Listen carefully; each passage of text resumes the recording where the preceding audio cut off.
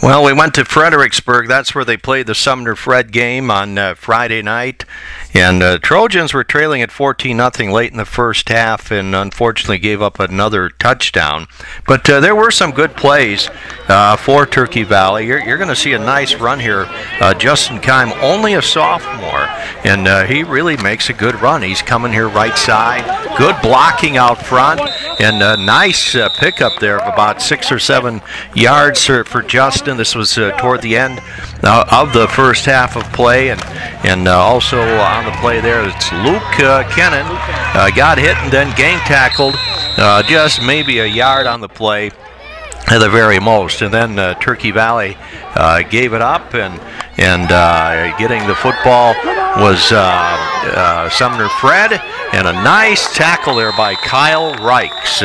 He grabbed the quarterback Bergman from behind and pulled him down. We're going to be talking with Coach Mark Scott about the game and see some second half highlights right after this.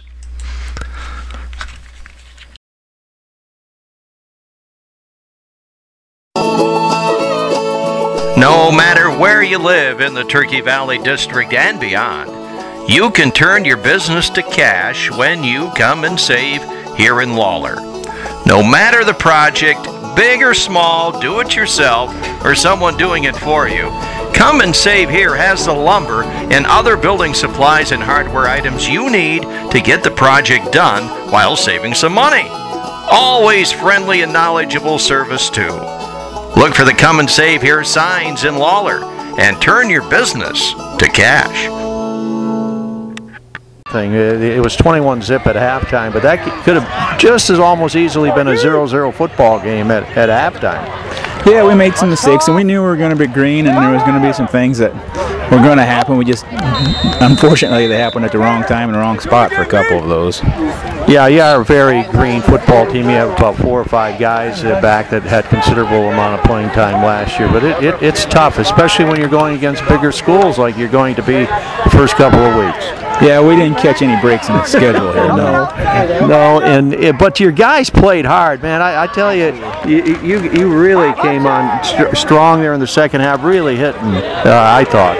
Yeah, they played hard the whole game. We had a great goal line stand on 4th and inches that he must have got the ball across because he couldn't have got across very far. You know, they played hard the whole game, and we can't fault their effort. It's just we made a couple mistakes here and there that cost us a lot of points. And one thing about your team this year, too, you're not going to be real deep. You had 2 of your top players, Luke Kennan out and Brian Schmidt for most of the second half. I think Schmidt the entire second half and Luke most of it. So that doesn't help either. You better throw Riley Merrick in that mix, too, because he went down, too. So, but hopefully they'll be all right and they'll be back. That's key. We're not deep. You know, we'll have to find people to step up there. And do you have any idea what the status on Luke is right now? No, I don't. I mean, it was his knee, so I don't know if it was a cramp, if he popped a, stretch a ligament, or what the deal is there. Southwind next week, arch rival, but they're a tough football team. Yeah, they'll be physical. They got some good kids back. We'll have to step up and play well. Hopefully we learned. All right, Mark Scott, Turkey Valley coach. Yeah. If you have a project that needs screen printing or embroidery work done, there really is only one spot in this area to really consider, and that is the Gallery of Tops in the heart of downtown Decorah. From major corporations to family reunions and everything in between, the Gallery of Tops has delivered top quality products for nearly 20 years.